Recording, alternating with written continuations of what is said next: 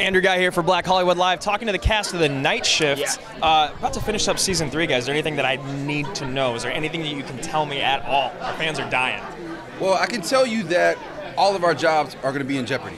No one's safe. We may not all be here at the end. So it's a very true story. That's where we'll start off. Rob, I don't know if you want to add anything. I mean, at the end of the last episode, you may or may not have heard that the hospital was getting sold. Okay. So it was a little tidbit that was at the end of the last big episode, but it's going to play a major factor in the rest of the storyline this season. So not everyone may make it back to the night shift. Some people may be getting fired.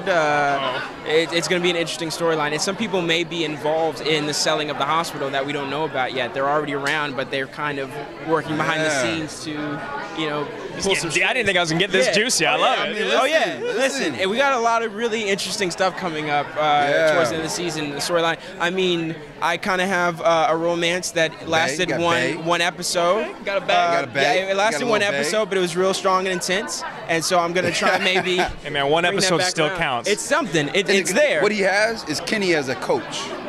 In his relationship. That obviously helped quite a bit. My relationship lasted so long because of his coaching. Okay, let's just calm down. Let's just calm down. He was really great as a coach. Let's take a couple steps back. I listened to all his advice and it went so well. Okay. So yeah, we're gonna figure out where there's a lot of relationships kind of dangling in the wind right now. Okay. And a lot of them will be resolved, and I think in ways that most people aren't expecting that have been watching this season. Absolutely. So I think we're gonna surprise a lot of people. Turns and twists. I love it. Turns and twists, for sure. Absolutely. I mean, you'll see Kenny, who's been really making a climb to sort of take himself more serious and to sort of extend his reach and or step into his own. And we'll see that maybe he may have sort of tried to reach a little too far. May come back to bite him a little bit. So we'll see. All right. A lot of it. All right, guys, you heard it here first, right here on BHL at NBC. Thanks, guys, for stopping by. Thank you. Pleasure, man. Appreciate it. Yes, sir. Thank you so much.